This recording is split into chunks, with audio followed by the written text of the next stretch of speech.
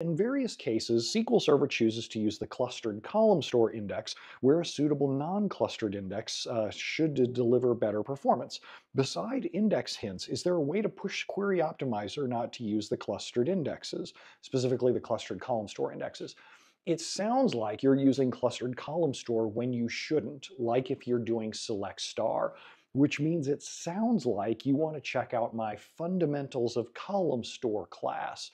Look, I know you think you're really smart and you don't think you ever need training, but the reality is I do these training classes because they really help you understand.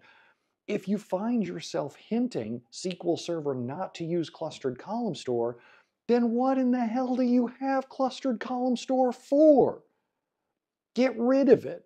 And you probably don't need it for the reasons that I explain in that Fundamentals of Cluster or Fundamentals of Column Store class. Go check that out. It's really affordable. It's less than 1 hour of your time. Go dig into it. That's the reason why I build these classes.